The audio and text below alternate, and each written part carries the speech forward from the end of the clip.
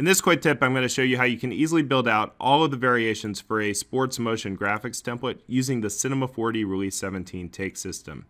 And this is the kind of thing that you've probably seen a lot in sports graphics, or probably even done yourself, creating the different matchups for a football team for the football teams in a league.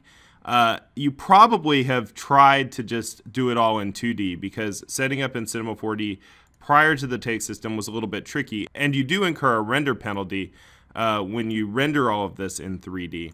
I can't do anything about the rendering speed, but the take system makes it super easy to set up these variations.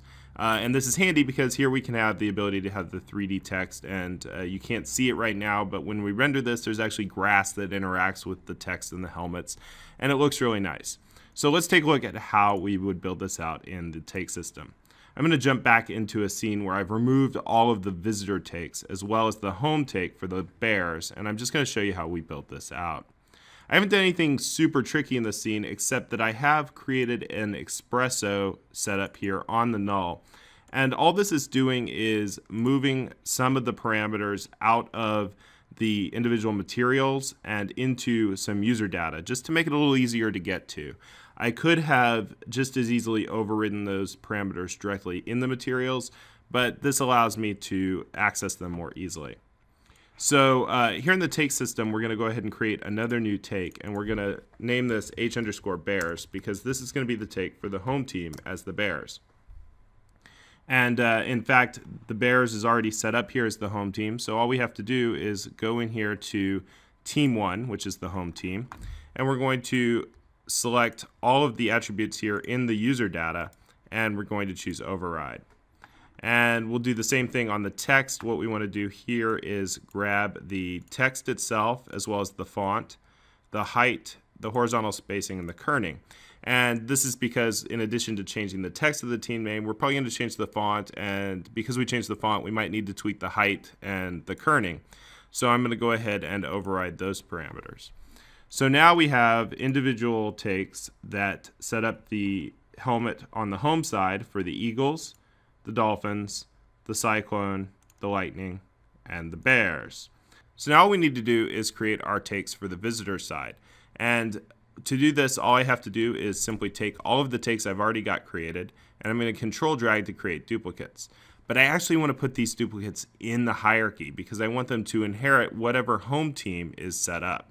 So I'm going to drag it under the home Eagles, and we'll go through and rename these quickly. So I'm going to call this V Eagles, V Dolphins, V Cyclone, V Lightning, and V Bears. And there is even an easier way to do that with the naming tool. Stay tuned for a quick tip tomorrow on that. So now here we have the Eagles, Dolphins, Cyclone, and Lightning, and Bears, but they're modifying the wrong helmet. We're modifying Team 1 instead of Team 2. So now we just need to copy those overrides to the Team 2 objects. So I'm going to go into the Object Manager and we'll select Team 2 and we'll override all of these parameters. And we'll go to the text and we're also going to grab the same parameters, the text, the font, the height, the horizontal spacing, and the kerning, and we'll override those. Now we'll jump back into the take system and you can see we have Team 2 overrides here as well as Team 1. So to make this the visitor Eagles, what I'm going to do is go in and copy the overrides from Team 1, and I can do that by selecting Team 1 here, and I'm going to use the attribute section specific to the take manager. If you don't have that visible, click this button right here on the upper right of the take system. And the nice thing about this is it just shows the attributes that are overridden. So I'm going to select all of those and choose copy. And I'm going to select the Team 2 null, and we're just going to choose paste identical. And we'll do the same thing with the text. We'll select these attributes and choose copy. And we'll go to the Team 2 text, and we're going to choose paste identical. And paste identical will automatically put all of those attributes on the attributes that have the same name or the same attribute on the other object. Now we want to go ahead and blow out the Team 1 overrides here in the visitors take. We don't want any Team 1 overrides in the visitors take, so I'm just going to select them and delete them. So we'll select these Team 2 overrides here, and we're going to drag them into the Dolphins. And just hold down Control as you drag them over the Dolphins take, and those overrides will be copied into the Dolphins take. Now again, same deal. We're just going to take the Dolphins text here and copy it. And we're going to select the text here for the Team 2, and we're just going to choose Paste Identical. We're going to choose Team 1's user data, copy it, and paste identical. And again, we're going to select Team 1 and clear out those overrides just by hitting the delete key. Now we're going to do it once again. We're just going to copy Team 2 over to the Cyclone, and we're going to select Team 1, copy, Team 2, paste, Team 1, copy, Team 2, paste. And once again, we want to remove the Team 1 overrides. We're just working on down the line. We're going to do the Lightning. I'm going to take Team 1 and copy, Team 2 and paste, Team 1 and copy, Team 2 and paste.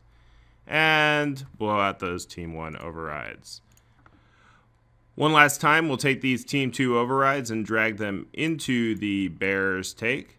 And I'm going to hold down the Control key so they're copied. And we're going to go ahead and copy the values from the Team 1 overrides and paste them into Team 2. And do the same thing with the text. Copy and paste.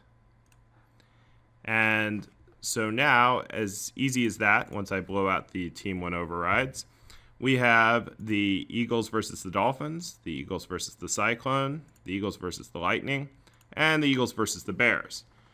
But what happens when the Eagles aren't the home team? Well, this is where it gets super cool. Because the take system is hierarchical, all you have to do is take these same takes and control drag them underneath the Dolphins, and control drag them underneath the Cyclone, and control drag them underneath the Lightning, and control drag them underneath the Bears. And now I have the Eagles Dolphins, the Dolphins Cyclone, the Lightning Cyclone, the Lightning Bears, the Bears Dolphins. I can make any combination that I need to make out of these 5 teams. And we are ready to play ball with the Cinema 4D Release 17 take system.